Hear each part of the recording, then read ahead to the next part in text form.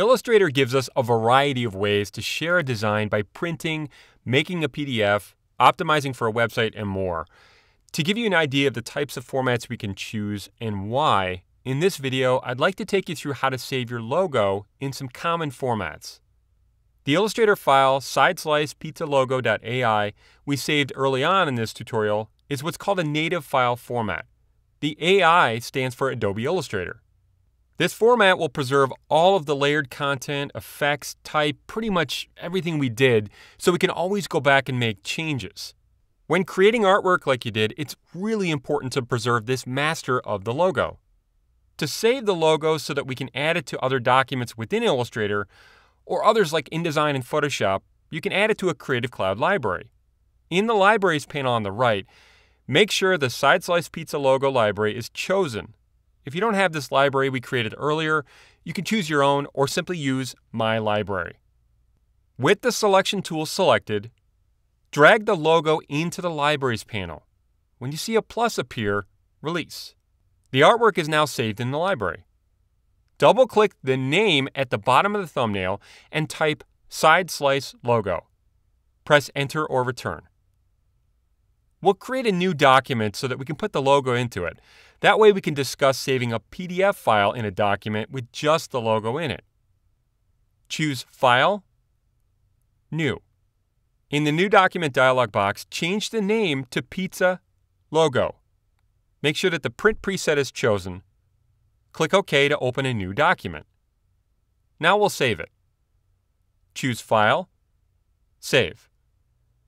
Save it to your hard drive, then click to save it.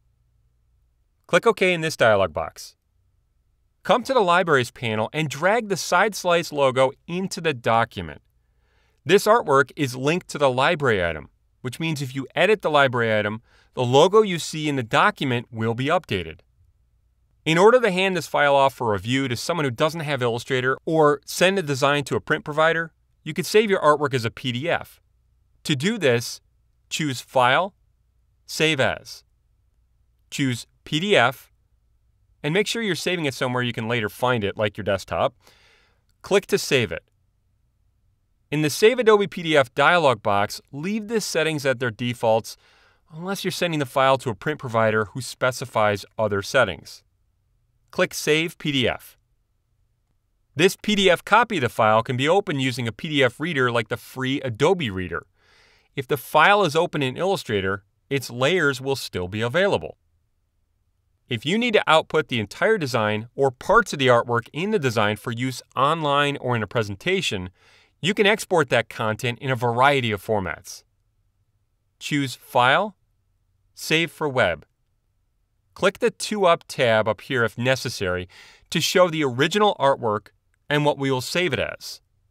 Deselect Clip to Artboard if you need to, so the image will only include the artwork, not the blank artboard around it. Choose Ping 24 from this menu if it's not already selected to save it as a ping. Click Save, and then click Save again. With the logo saved in the library, we can also add it to other projects we're working on. And since it's vector, we can scale it as much as we need. Next, we'll take a look at what the logo might look like in different projects, like a business card and a t-shirt template. Know that the business card and t-shirt artwork is only a mock-up and not intended to be printed as is. Choose File, Open. Select the toSampleAssets.ai file here and click Open. All of the artwork in this file was created using the tools you've learned so far in this tutorial. Choose View, Fit All in Window to see all of the artboards in the document. Drag the logo from the Libraries panel onto the business card artwork. Then drag the logo from the Libraries panel onto the t-shirt shape. Because the artwork in the logo is vector, you can resize it and know that it will print properly. Shift-drag the corner of the selected logo to resize it to better fit. Release the mouse button and then the Shift key. Try also resizing the other logo. In this tutorial, we've created a logo for a pizzeria, and I don't know about you, but I'm hungry for pizza, so I guess it's working. Let me open a few more logos to inspire you. These logos were created using the same method you just learned. Creating artwork in Illustrator can be really fun. Learning the basics of the program is enough to get you on your way. But this is only the tip of the iceberg when it comes to the creative power of Illustrator.